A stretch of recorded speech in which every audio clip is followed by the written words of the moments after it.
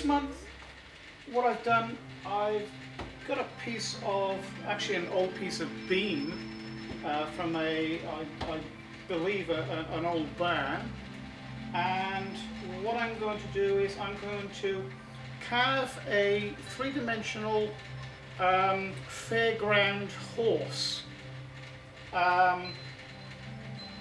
in a frame. So I'm going to actually carve the three-dimensional horse and the frame together out of this beautiful old piece of wood.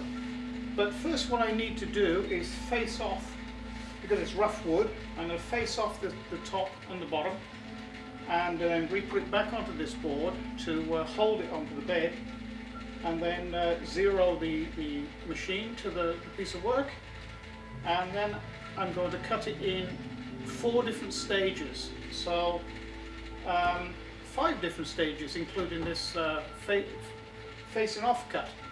So we'll get started on with that right now.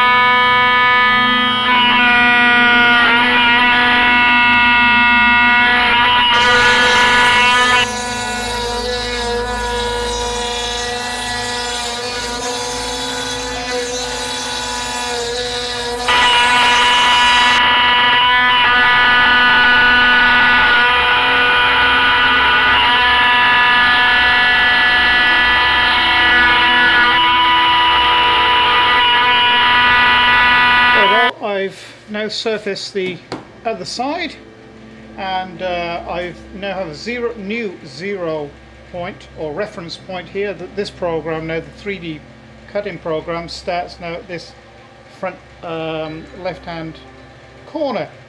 And the reason I leave such a lot of a great amount of material here is because each time I change a tool, if it didn't have this material here, I wouldn't have anywhere to reference where the Z0 was for the particular tool that's in the chuck.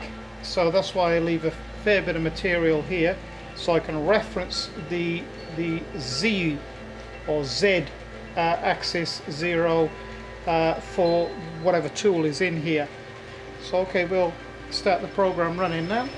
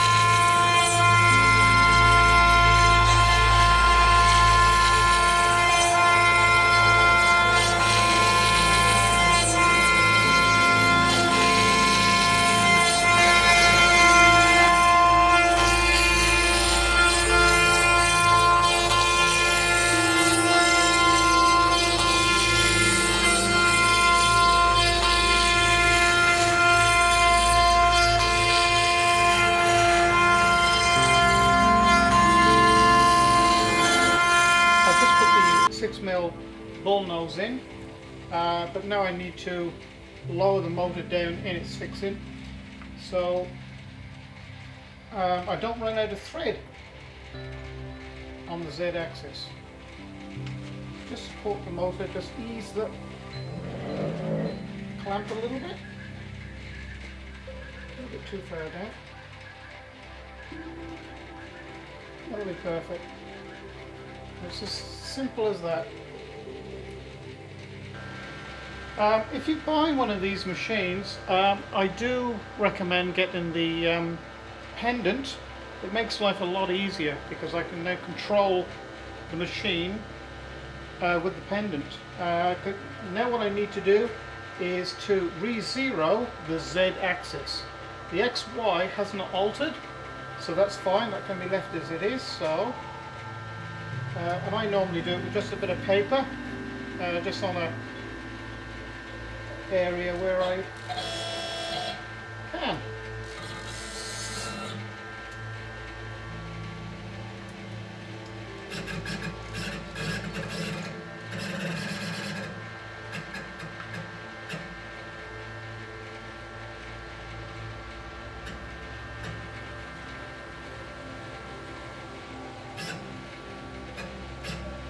Too much of it. There we go, not far off. And that's just about it. So then to zero it, you just, and it's done.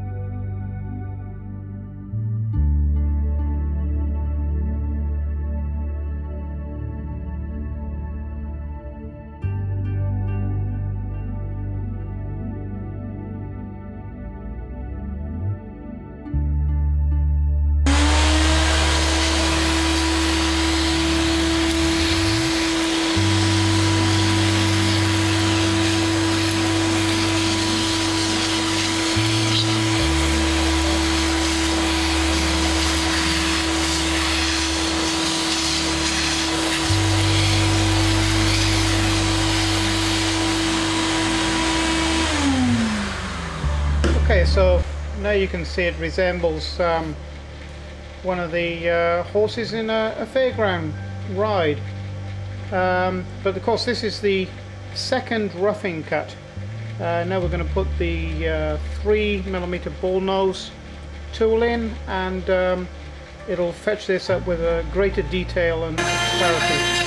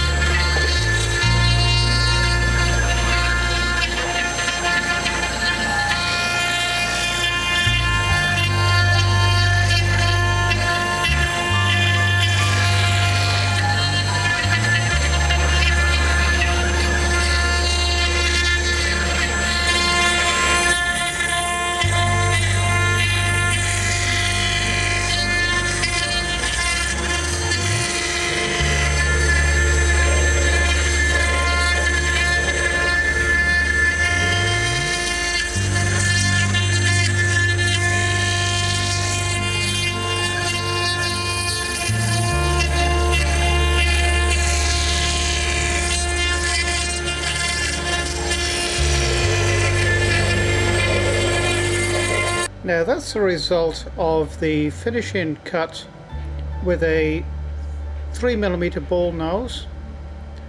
It's quite detailed, and I think I'm going to leave it at that.